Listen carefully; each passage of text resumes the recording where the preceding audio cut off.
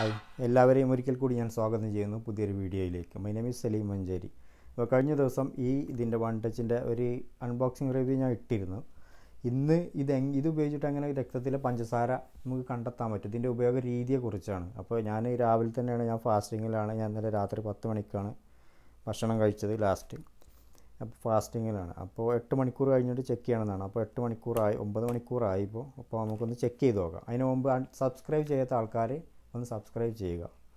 അപ്പോൾ ഇത് ഉപയോഗിച്ചിട്ട് എങ്ങനെയാണ് ഗ്ലൂക്കോസ് അറിയാൻ പറ്റുന്നുള്ള അതിൻ്റെ ഉപയോഗ രീതിയും ഇത് സിമ്പിളാണ്. അപ്പോൾ അതിനെ പറ്റിയിട്ടുള്ള ചെറിയൊരു വീഡിയോ.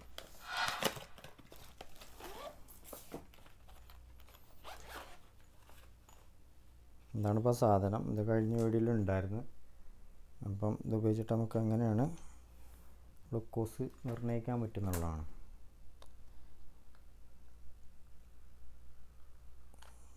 എനിക്ക് ആദ്യം ഷുഗർ ഉണ്ടായിരുന്നു. ഷുഗർ ഇപ്പം ഞാൻ കുറച്ചായിട്ട് ഇതൊക്കെ ഒഴിവാണ്. ഇതാണ് സ്ട്രിപ്പ് എന്ന് പറഞ്ഞ സ്ട്രിപ്പില്ലേ, ഈ സ്ട്രിപ്പ് ഒരെണ്ണം എടുത്തിട്ട് സ്ട്രിപ്പ് ഇവിടെ വെച്ചു.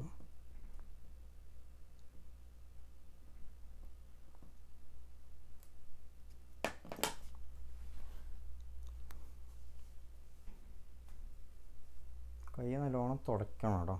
തുടച്ചിട്ട് ബ്ലഡൊന്ന് ഇവിടെ വരുന്ന വരെ ബ്ലഡൊന്ന് ഞെക്കി കൊടുക്കാം. കൂടുതൽ ഞെക്കരുത് എന്നൊക്കെയാണ് പറയണത്. അപ്പോൾ ഇതിൻ്റെ ഉള്ളിൽ ഓൾറെഡി പിന്നുണ്ടോ? പിന്നില്ല. പിന്നെ നമുക്കപ്പോൾ ഇടണം. ആണ് നീഡിൽ ഞാൻ സാധനം വരുന്നത്.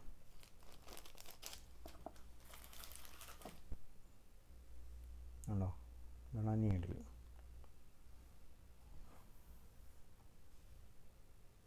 പിന്നീടിൽ ഇതിങ്ങനെ ഇങ്ങനെ ഇടും. ഇട്ടു. ഇങ്ങനെ തിരിക്കുക. ഇങ്ങനെ തിരിക്കുമ്പോൾ ഉണ്ടോ ഈ പിന്നുണ്ട്. ഈ പിന്നാണ് നമ്മളെ വിരലിൽ കുത്തിക്ക് വരുന്നത്. കാണുമ്പോൾ പേടിയൊക്കെ ഉണ്ടാകും. പക്ഷേ ഇങ്ങനെ വെച്ചു, ഇങ്ങനെ തിരിച്ചു.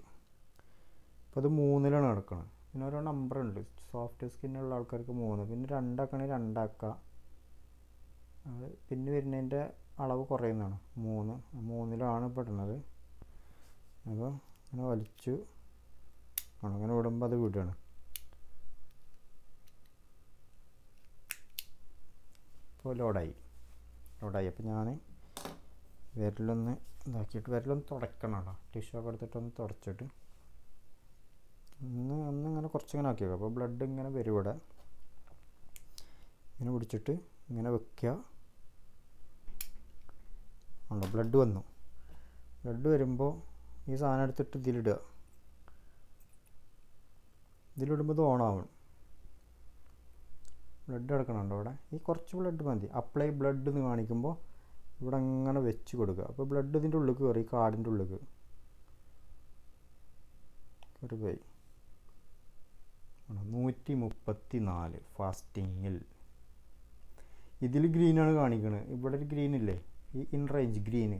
റെഡിലാണെങ്കിലാണ് ഭയങ്കര പ്രശ്നമുള്ളത്. 134 അതിൽ ഗ്രീനിലാണ് കാണിക്കുന്നത്. ലോ ആണെങ്കിൽ ഇതിൽ വരും. എനിക്ക് ഓൾറെഡി ഷുഗർ ഉണ്ട്. നാട്ടിലത്തെ കണക്കാണെങ്കിൽ ഷുഗർ ഉണ്ടെന്ന് പറയാം. പക്ഷേ ഇപ്പോൾ മെഷീനിലെ ലെവൽ നോക്കുമ്പോൾ 134 ഗ്രീനിലാണ് കാണിക്കുന്നത്. അപ്പോൾ ഹൈ ഒന്നല്ല, പക്ഷേ ഷുഗർ ഉണ്ട്, ശ്രദ്ധിക്കണം എന്ന് പറയണം. എന്നിട്ട് ഉപയോഗിച്ചതിൻ്റെ ഈ കാർഡ് ഇതിഞ്ഞ് തീർന്ന്, ഈ കാർഡ് ഊരിനോട് കൂടി അത് പോയി. ഓഫായി, മെഷീൻ ഓഫായി. ഇതിഞ്ഞ് നമ്മൾ ഒഴിവാക്കണം. ഈ കാർഡ് ചോര തിളയ്ക്കണം.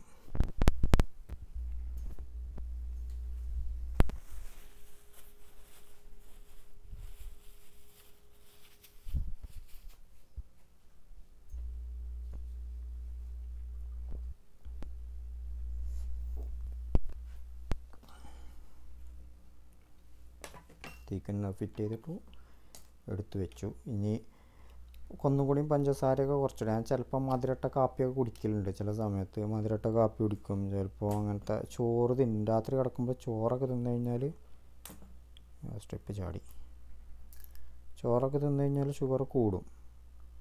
അപ്പോൾ ചോറൊക്കെ കുറച്ചിട്ട് കാപ്പിയും മധുരമുള്ള സാധനങ്ങളൊക്കെ കുറച്ച് കഴിഞ്ഞാൽ ഇതിനേക്കാളും കുറയും. പിന്നെ എക്സർസൈസൊക്കെ ഒന്ന് ചെയ്ത് കഴിഞ്ഞാൽ.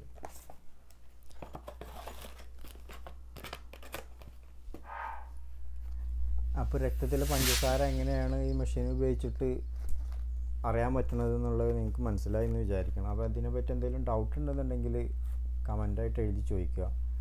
ഇഷ്ടപ്പെട്ടാൽ ലൈക്ക് ചെയ്യുക. പിന്നെ ഒന്നുകൂടി പറയണം, സബ്സ്ക്രൈബ് ചെയ്യുക. അപ്പോൾ അടുത്ത വീഡിയോ ഇടുന്നത് വരേക്കും ബൈ ബൈ.